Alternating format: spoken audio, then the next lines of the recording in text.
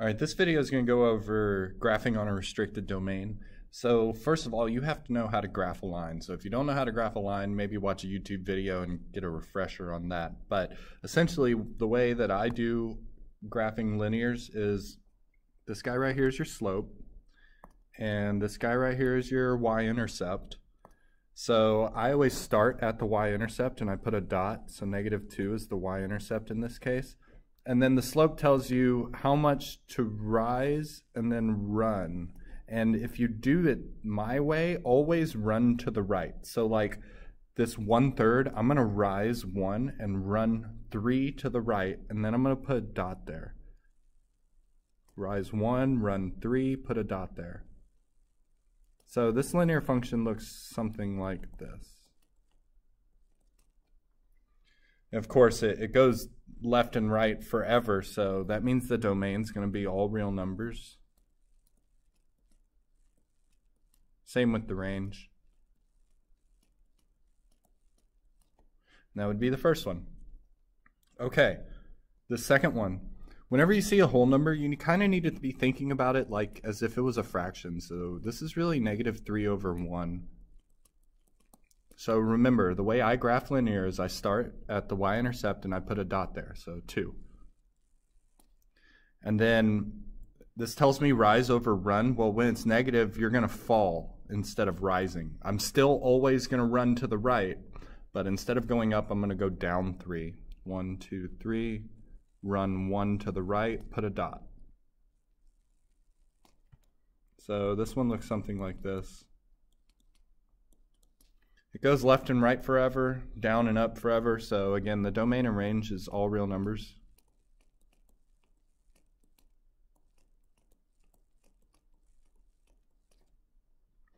Okay, write the equation of the linear function graph below. Well, find your y-intercept, which is at 1. And then see what your slope is. So I'm rising 1, running 2. I'm going up 1 over 2 to get to this point right here. Up 1 over 2 to get to that point. So rise 1, run 2, and that would be my equation. Rise over run. All right, the domain of this. This doesn't have arrows on the ends. So domain is how far left, how far right. How far left it goes would be here at -6. How far right it would go would be 4. And they're closed circles on the end, so it actually hits -6 and it actually hits 4, so I need brackets. Or if you're writing it as an inequality, you would use less than or equal to. So -6 is my far left, 4 is my far right, bracket to close it. The range is how low, how high. How low it goes is here to -2. How high it goes would be here at 3. So, and it looks like it hits both of those because of the closed circles on the end. So my range here would be from -2 to 3, like that. Okay, one page down, one page to go. Now, graphing on a restricted domain, essentially what it's going to do is it's telling you where to cut the line. This tells you where to make cuts. So here at -4 and here at +4, I'm going to cut this line. Essentially what happens on a restricted domain is they'll tell you where to cut it, and you're basically going to want to graph this equation as if it was normal. So start at your y-intercept, rise 3, run 4. So like if I did not cut it, it would look like this.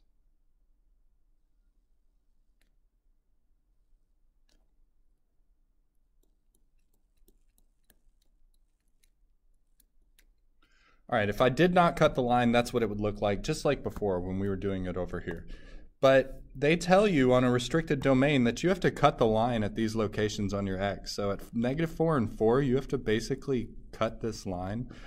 And when you do that, you no longer care about anything outside of those cuts. So if you wanted to graph this on a restricted domain, really what it would look like, you don't have anything outside here, you don't have anything outside there. You just have to make sure that you get your endpoints correct. So what I mean by that is they're going to use either brackets or parentheses, or they might use like a less than or equal to or just a less than symbol. If it's a bracket or if it's a less than or equal to, you're going to have solid dots on the end of it. So like this one, I'm going to have some solid dots here on the endpoints. It's not always like that though. And you'll see another example where you'll see what I'm talking about. So that would be this first one, done. Okay, and it wants me to identify the range. Well, the range is how low, how high. The lowest this goes is here at -1, and it hits it with the closed circle. The highest it goes is here at, looks like 5, and it hits it with the closed circle. So that would be my range. Let me write that so you don't get confused. This is my range. All right, this next one, -x minus 2. This is as if it said -1 over 1x minus 2. So start at your y-intercept. You're going to fall instead of rise, so fall 1, run 1. So if I did not cut it at all, this is what my line would look like.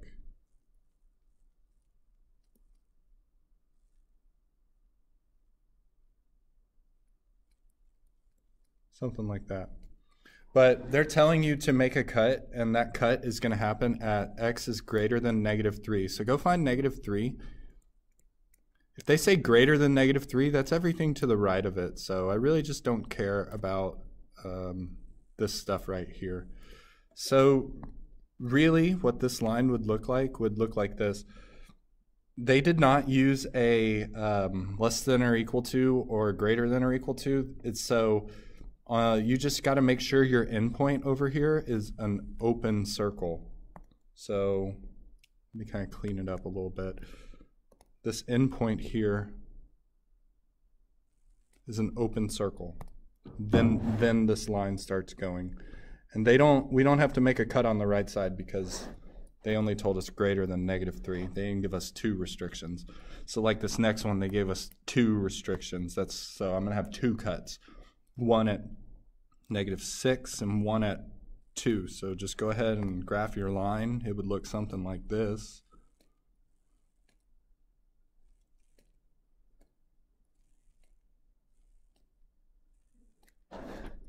Okay, so if I didn't have any cuts, this is what the line would look like, but I do have cuts to make at -6 and at 2. At -6, notice it's a less than or equal to, so that means it's going to be a closed dot here at -6. And remember, I'm cutting it here, so I really don't care about the stuff to the left of it. All right, and then at 2, it's just a less than symbol, so it's going to have an open circle there. So at the location of my cut here at 2, I need a open circle. So it would look like this.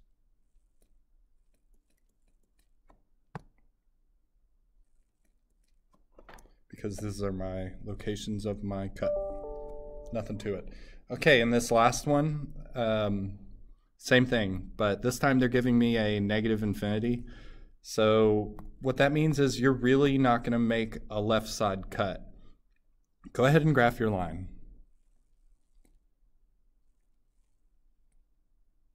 It looks something like this. Okay, so the left side cut is -infinity. Well, -infinity is if I go left forever. So the left side actually doesn't get cut. The right side is going to get cut though at 3. So here it's going to get a cut. So I don't need anything to the right of that 3. And then you just got to make sure your endpoints are correct. So if they send you to -infinity on that left side, you're going to use an arrow. You want to go left forever. And on the right side, you're stopping at 3. It's a bracket, so it's as if it said less than or equal to. So you need a closed circle here at 3, not an open one. And that's graphing on a restricted domain.